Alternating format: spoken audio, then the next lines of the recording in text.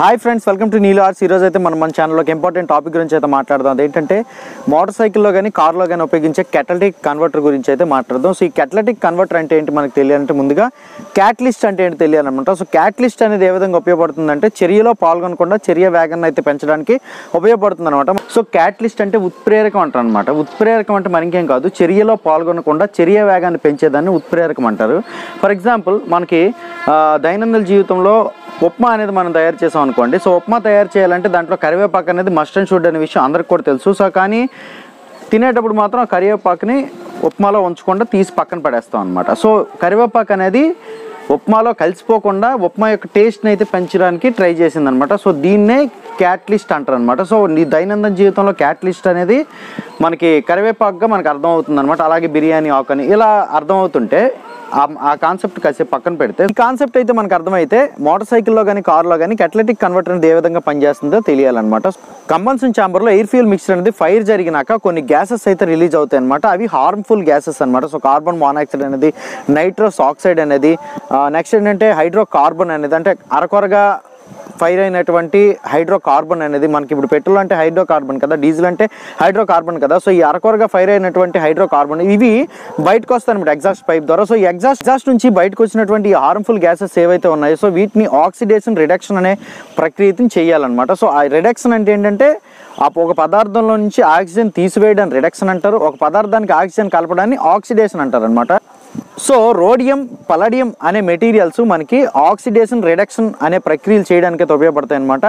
Rhodium అనేది reduction అనే ప్రక్రియ చేయడానికి ఉపయోగపడే క్యాటలిస్టు, పలాడియం అనేది ఆక్సిడేషన్ ప్రక్రియ చేయడానికి ఉపయోగపడే క్యాటలిస్ట్. హార్మ్ఫుల్ గ్యాసెస్ ఏవైతే ఉన్నాయో సో మనకి తెలుసు కదా, నైట్రస్ ఆక్సైడ్ అనేది, కార్బన్ మోనాక్సైడ్ అనేది, హైడ్రో కార్బన్స్ అనేవి, ఇవన్నీ కూడా ప్రకృతికి హాని చేసేటటువంటి వాయువులు అనమాట. నైట్రస్ ఆక్సైడ్ అనేది ఆమ్ల వర్షాలు పడడానికి కారణమవుతుంది, వాటర్ పొల్యూట్ అవడానికి కారణమవుతుంది, అలాగే పిల్లల్లో వచ్చే వ్యాధులకు కారణమవుతుంది. ఇలా లాఫింగ్ గ్యాస్గా కూడా నైట్రస్ ఆక్సైడ్ని ఉపయోగిస్తారు. సో ఈ విధంగా నైట్రస్ ఆక్సైడ్ వల్ల చాలా రకాలైనటువంటి ప్రమాదాలు డైరెక్ట్గా వాతావరణంలోనికి వచ్చేయడం వల్ల జరుగుతుంది అనమాట. సో నైట్రస్ ఆక్సైడ్లో ఉండేటటువంటి ఆక్సిజన్ని పక్కకు తీసేయాలి. సో నైట్రోజన్ మాత్రమే ప్రకృతిలోనికి విడుదల చేయడం వల్ల అయితే ప్రకృతికి హాని ఉండదు. సో అందుకని చెప్పేసి నైట్రోజన్లో ఉండే ఆక్సిజన్ తీయడానికి రోడియం అనే మెటీరియల్ ద్వారా నైట్రస్ ఆక్సైడ్ అనేది వెళ్ళడం వల్ల ఆక్సిజన్ అనేది తొలగించబడుతుంది అనమాట. ఇది రిడక్షన్ ప్రాసెస్ అంటారు. క్యాటలిటిక్ కన్వర్టర్లో ఉండేటటువంటి ఆ రోడియం అనే మెటల్ ద్వారా కార్బన్ మోనాక్సైడ్ అనేది పాస్ అయినప్పుడు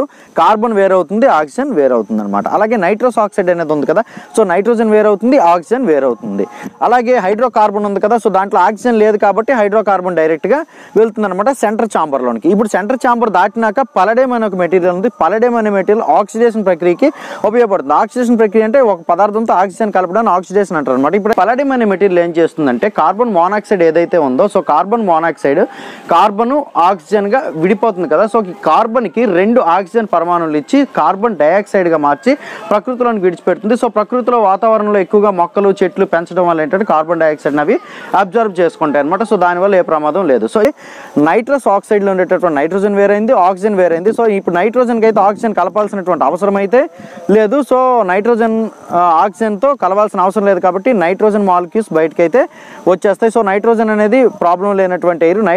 నైట్రోజన్కి ఆక్సిజన్ కలిస్తేనే ఇక్కడ ప్రాబ్లం ఉంటుంది అనమాట.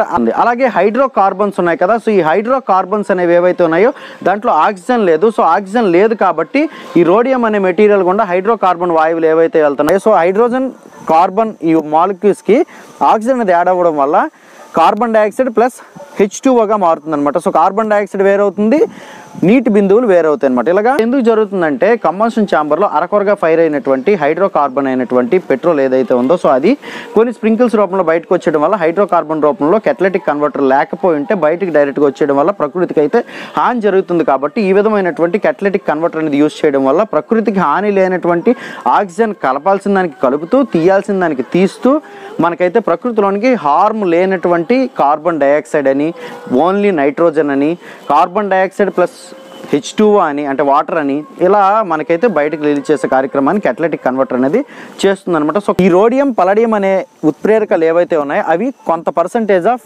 ప్లాటినంతో మిక్స్ అయ్యి ఉంటాయి అనమాట. సో ఈ ప్లాటినంతో మిక్స్ అయ్యి క్యాటలిటిక్ కన్వర్టర్ లోపల ఏ విధంగా ఉంటాయంటే చిల్లులు జల్లెడ్ రూపంలో ఉంటాయి అనమాట. మనకి తేనె పొట్టు ఏ విధంగా ఉంటుందో సో ఆ విధంగా అయితే అవి ఉండి వీటి పని అయితే చేస్తాయి అనమాట. అవైతే ఈ గ్యాసెస్తో కలిసిపోకుండా చర్య వేగాన్ని అయితే మార్పు చేసే ప్రక్రియను అయితే చేస్తాయి అనమాట. సో అందుకని చెప్పేసి ప్రతి వెహికల్లో కూడా క్యాటలిటిక్ కన్వర్టర్ అనేది చాలా ఇంపార్టెంట్ అయింది. సో అది లేకపోతే ఈ పాటికే ఈ ప్రకృతి అనేది చాలా అంటే చాలా ధ్వంసం అయిపోయేది అనమాట. సో అందుకు సో ఇది క్యాటలిటిక్ కన్వర్టర్ పనిచేసే విధానం. ఈ వీడియో మీకు నచ్చింది అనుకుంటున్నాను. వీడియో మీకు నచ్చిందంటే లైక్ చేయండి, మీ ఫ్రెండ్స్తో షేర్ చేయండి. ఎలాంటి వీడియోస్ కోసం నీలు ఆర్ట్స్ ఛానల్ అయితే సబ్స్క్రైబ్ చేయండి. అందరికీ నమస్కారం. Thank you.